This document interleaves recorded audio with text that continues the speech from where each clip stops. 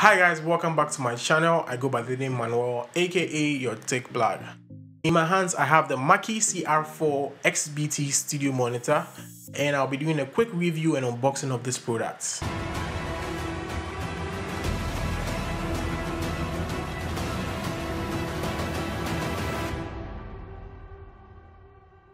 Alright, so we're already in the box. So here we have the user manual, obvious stuff. Also, you have a pretty decent thick foam to protect your speakers. And you have your actual two speakers in the box right here. So one comes as an active speaker and the other as a passive speaker. Okay, basically one comes as a powered speaker and the other is just a passive speaker.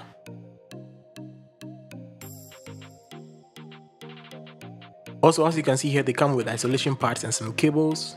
And basically that's what's in the box. Yeah. So taking a closer look at the speakers here, they both come individually wrapped in plastic bags, at least to prevent them from being scratched. So I'm taking this plastic bags off. No challenge here.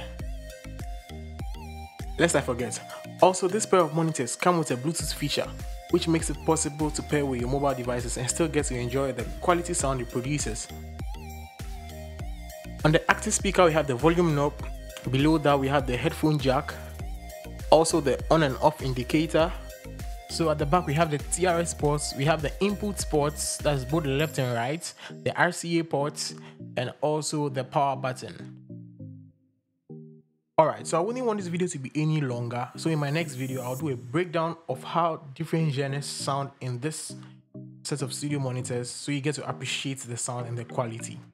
Especially if you're working under budget and you're into video and audio production, or you need a set of good studio monitors for your gaming, I recommend this set of studio monitors, okay?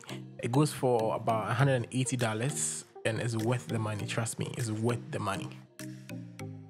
Thanks so much for the response on my previous video, I really appreciate.